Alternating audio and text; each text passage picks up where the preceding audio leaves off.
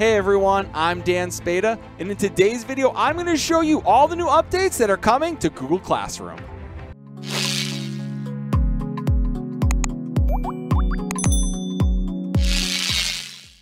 During the Learning with Google Global Livestream event, the people at Google for Education announced several new exciting updates that are coming to Google Classroom.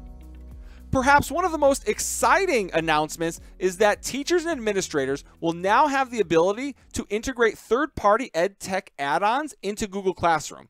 So things like Nearpod, Kahoot, Adobe Spark, and so many more.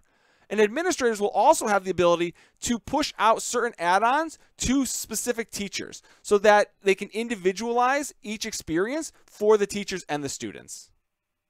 Teachers will also have the ability to see more relevant stats about the students to see which ones are interacting with classrooms. So things like which students are submitting an assignment, which ones have commented on a particular post.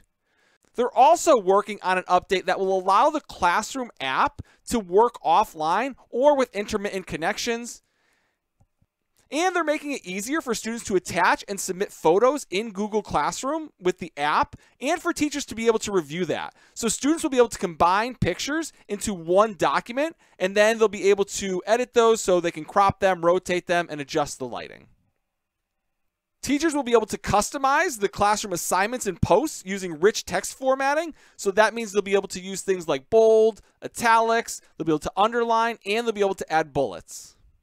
They're also going to make originality reports available in 15 different languages. Coming later this year will be the ability for teachers and administrators to populate Google Classroom rosters before the students even arrive. And teachers who are using Skyward, Infinite Campus, or Aspen will be able to push their grades directly from Google Classroom right into those programs so that teachers don't have to enter grades twice.